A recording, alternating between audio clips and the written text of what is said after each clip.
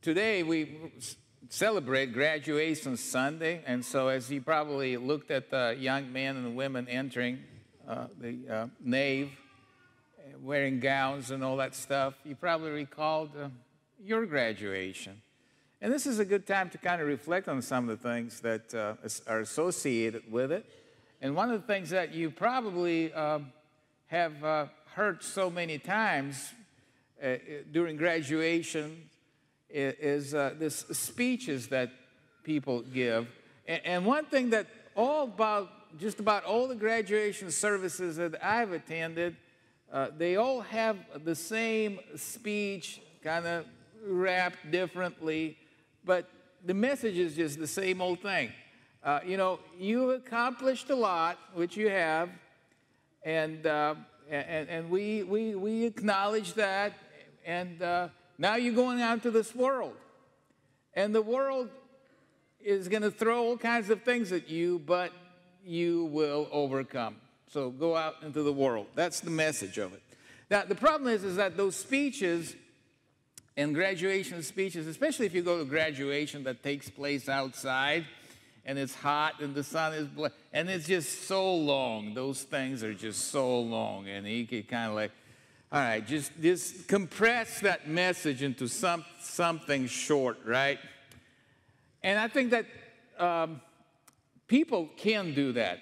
A pastor friend of mine, he was serving at one point in the Raleigh-Durham area, and he was involved with all the schools there. And he was in charge of inviting speakers. And so they picked this speaker that he's very famous. And so the pastor friend of mine, he's retired now, lives in our area. And so he contacted this famous speaker, and he asked him, can you come and speak to us? And what is your rate if you speak for an hour? So the guy gave him a rate, and my friend said, well, that's a lot. What if you speak for half an hour? And guess what? The price doubled. It's because, as Shakespeare put it, brevity is the soul of wit. If you can compress your message into something short and you can accomplish it, it's a lot better. It's just like sermons, when they drag on. Half the time you don't remember what they're all about. I think the pros of that are people who make commercials. You see, they have only 30 seconds. Sometimes they make short films, a couple of minutes, where they communicate something profound, maybe not so much, but something powerful, and they compress it in a very brief message. And what came to my mind is an example of that was done by Nike, okay? Nike. Everybody knows Nike, especially young people. And a couple of years ago, this was the summer of COVID, okay? And that, as you recall, was also the summer of all the racial and social unrest. So you must have seen it. I know they showed it in the classrooms and everywhere. It was called, let me get it, Never Too Far Down. And it was a 2-minute short film with a very powerful message. And they used people of great accomplishment. Of course, it was athletes because it's Nike. So they had LeBron James, they had Tiger Woods, and they had Serena Williams. And the message of that was that no matter what happens, no matter what troubles you go through, no matter the setbacks, we will overcome. And it's a common theme among the athletes and in the sports industry. And of course, we would expect nothing less from a company. Nike is named after the Greek goddess of victory. And who wouldn't want to be crowned with the laurel wreath of victory? And most athletes will tell you that if you want to succeed, you have to have more than just physical strength, right? You have to have a winner's mindset. that perseveres no matter what, that rises to every challenge. And when you are pushed back, you get back up and you overcome. Because winners are overcomers. And those who overcome will certainly win in the end. Now, that's the message of the commercial. And that's basically the message of all the graduation speeches, right? And maybe you've heard it applied even to your life as a Christian.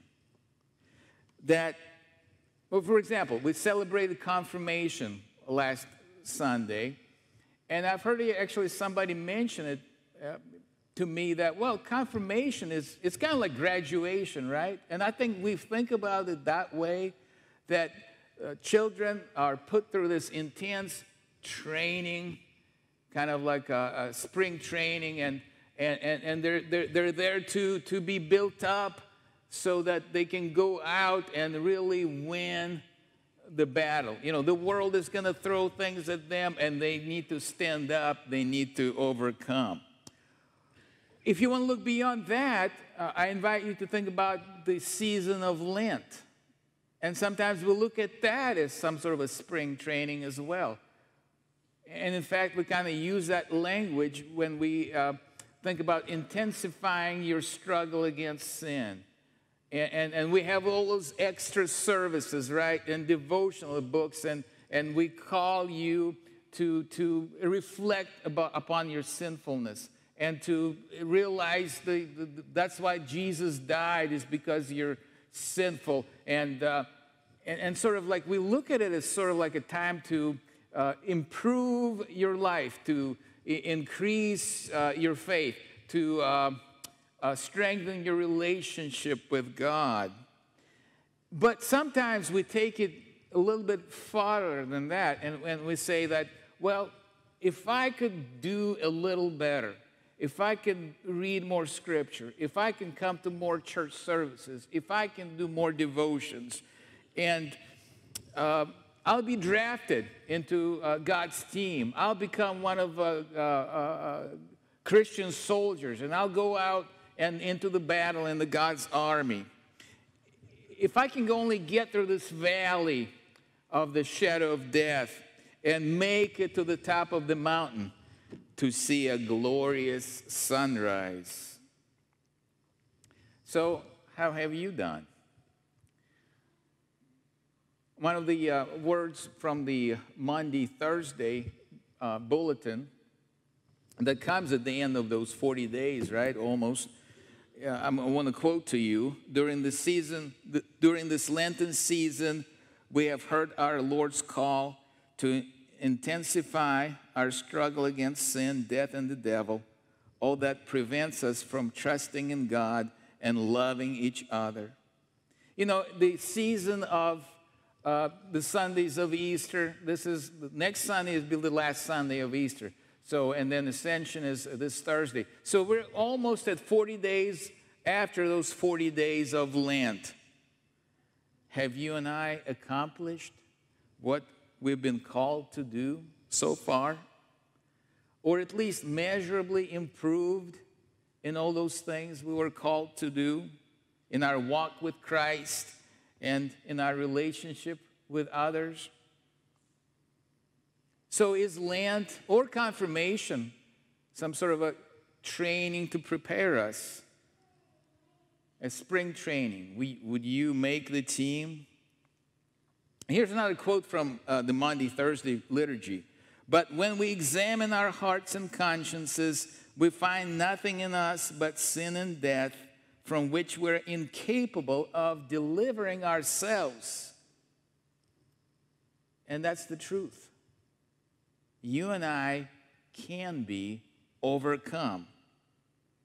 And no amount of spiritual resolutions or confirmation vows or any kind of other vows or a good old grit can't stand up to the old sinful nature. But thanks be to God, we're not drafted into Christian soldiers based on our personal performances and potential.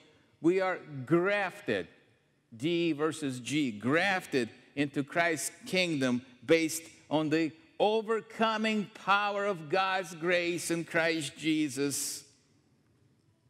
Now, there's a reason why I've been going back to Monday, Thursday, because the gospel text for today actually comes from that day, the day before Jesus was crucified. It's on Monday, Thursday. Of course, they didn't call it back then that, but at any rate, we call it Monday, Thursday. This is where Jesus spoke these words. I have said these things to you, that in me you may have peace. In the world you will have tribulation, but take heart, I have overcome the world. And it sounds like this is a graduation speech, right? I mean, he's about to finish with his disciples. They're done with 3 years of being in confirmation class with him. And they're about to be released into the world. And he's saying to them, well, you have tribulations in this world, but take heart. And it almost like sounds like a more of a Nike commercial, right? Because it's condensed, a powerful message that is condensed in a short statement. And the reason that we tend to look at this passage this way is because we tend to think ourselves and picture ourselves just like the disciples did, as like innocent children about to graduate and about to be thrown into the world, into a cruel world that's going to do its best to send tribulations our way. And the disciples, they thought they figured it all out too. Because that's why they say, now you're speaking plainly and not using figurative speech. Now we know that you know all things and do not need anyone to question you. This is why we believe that you came from God. We got it now, Jesus. We understand. It's as plain as day. We know. We believe. We're ready for it. And Jesus answered them, do you now believe? Behold, the hour is coming. Indeed, it has come, when you will be scattered, each to his own home, and you will leave me alone. In other words, this is no graduation speech. This is no pep talk before the big game. This isn't an affirmation that the disciples are now ready and prepared to go into the world. They're good enough to now overcome the world and really overcome anything. No, he says, you will be scattered. You will leave me alone. You will be overcome. Now, this is one side is of the road. You know, you can fall into the ditch and say, okay, you know what, I can do it myself. And with God's help, I will overcome. Now, that's wrong. The other side of the ditch, you know, the other ditch you can fall into is to say, you know what, I'm a miserable sinner. And I know I can never overcome. And but that's not where Jesus wants you to go. He says, but take heart. I have overcome the world. Now, the reason I brought on Nike is beyond what I just mentioned to you earlier. Because the word overcome that is used by Jesus is, it's in Greek, you know, the Greek letters you transliterate into Latin letters, and it's going to spell what we would read as Nike, okay? And so that's where the word comes from. And unlike the Greek goddess of victory, though, the Savior of the nations, he comes, but not to declare the winner of the athletic competition. but to be the victor of the battle that we could never win against sin, death, and the devil. And he wins this battle so that, not so that he could be crowned with a wreath of laurels, but he comes so that he can willingly bear the crown of thorns, so that you can wear the crown of life, the crown of eternal life. Take heart. You cannot do it. But Jesus says, I have overcome the world. I've won the battle. But instead of keeping it for myself, I give the crown of eternal life to you. And you see that at the cross. Look at the cross. Because there at the cross, the whole weight of your sin is carried to the cross by Jesus. And then when Jesus is taken off that cross, he is placed in the tomb. And he says, look at the tomb. What do you see? And what we celebrate today, it's almost the last Sunday of Easter, but really every Sunday we celebrate Easter and the fact that the tomb is empty. For there the dead body of the Son of God was laid. And from there he rose 3 days later. The tomb is empty. Your sin is removed. Your guilt is gone. As the flood waters came over the earth and overcame the earth and brought death, in the same way the blood of Christ shed on Calvary's cross brought death to your sin, and it gave life to your soul. And because he lives, because he overcame, we too will live forever. And you and I will overcome in Christ. Amen.